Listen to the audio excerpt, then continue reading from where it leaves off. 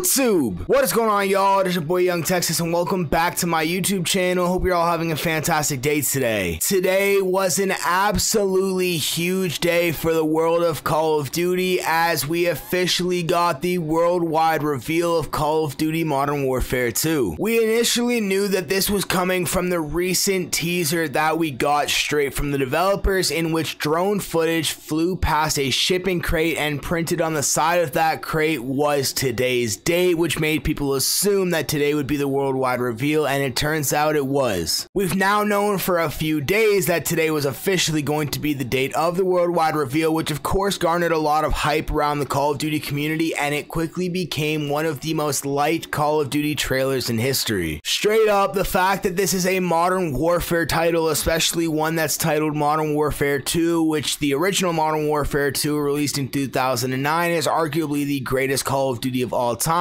Of course, just sharing a name with such an iconic title makes this Call of Duty one of the most anticipated we have seen in quite some time. The trailer that we got today was just the initial reveal. There was no real gameplay footage, and the campaign and multiplayer reveal trailers are going to come at a later date. This just kind of introduced Modern Warfare 2 officially for the first time to the world. However, this may not have been a reveal trailer that showed us certain aspects of the game, but it did show us quite a bit, and there's a lot to unpack, so let's take a look at that. One of the very first things we see is a weapon flying through the air, and if you freeze frame on that weapon, you can clearly see that it is the ACR, one of the most iconic weapons from the original Modern Warfare 2, and arguably one of the most iconic weapons in all of Call of Duty. Of course, the ACR is a favorite weapon for many players throughout Call of Duty's history, and just simply seeing this in the trailer not only garners hype for the ACR itself, but makes you wonder what other weapons are going to be returning. Maybe we're going to see the UMP45, the Scar H, and other weapons just like that. We of course saw the characters that we did see in the initial teaser, including Ghost,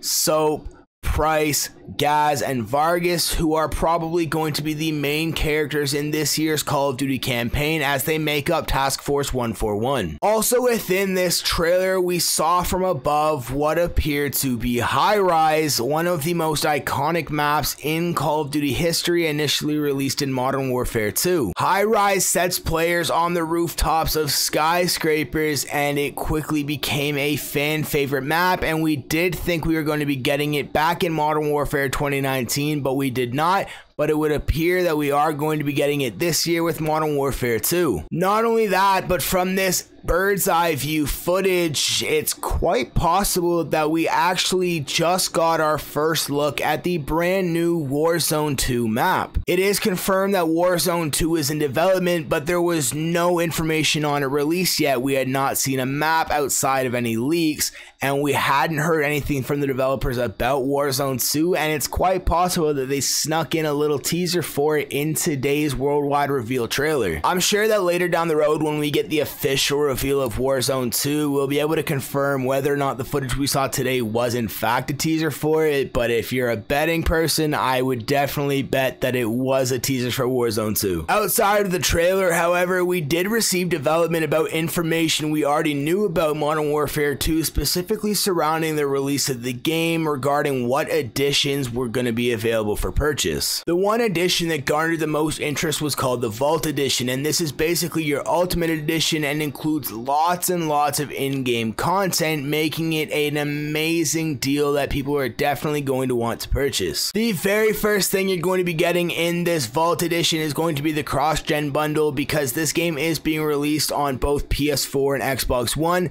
as well as PS5 and Xbox Series X, so you're going to be able to get this cross-gen bundle within the Vault Edition, so that if you get it on the old gen consoles and then get a new gen console, you don't have to repurchase the game. You're also going to be getting the Red Team 141 Operators Pack, which is going to give you operator skins at launch, and these might be some of the best looking operator skins we have seen at the launch of a Call of Duty ever. You're also going to be getting the FJX Cinder Weapon Vault. Now, I'm not exactly sure what this means yet, and Weapon Vault is going to be a new feature feature introduced in Modern Warfare 2, but of course, if they're giving you free stuff for a new feature, that's a lot to be excited about. You're also going to be getting the Season 1 Battle Pass and 50 free tier skips absolutely free, so if you didn't already know, this is confirmation that the Battle Pass system will be returning with this year's Call of Duty, and heck, who doesn't want half of the first Battle Pass absolutely free? You're also going to be getting the Ghost Legacy Pack that is going to be available right now in Modern Warfare and Warzone, that is going to give you 10 weapon blueprints and 12 operator skins. Finally, you're going to be getting early access to the open beta for Modern Warfare 2, and although there's no official date for the beta just yet, I would be safe to say that it's going to come maybe around the end of July, the start of August.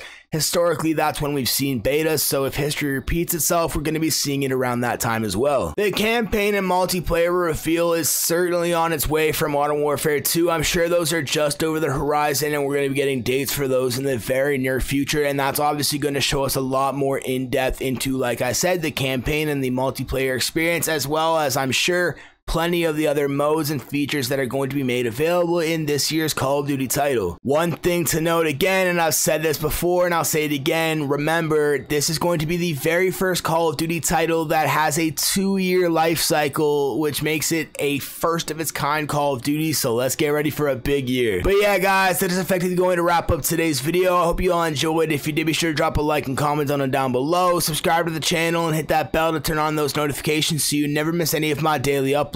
For even more from me, be sure to check out the links in the description below to connect with me on all of my social media so you never miss any of my content. Also, for the latest and greatest Call of Duty news, intel, and so much more, be sure to use the links in the description below to connect with IPC on all of our social medias as well as our website. But other than that, I hope you all have a great rest of your day, and that's been it.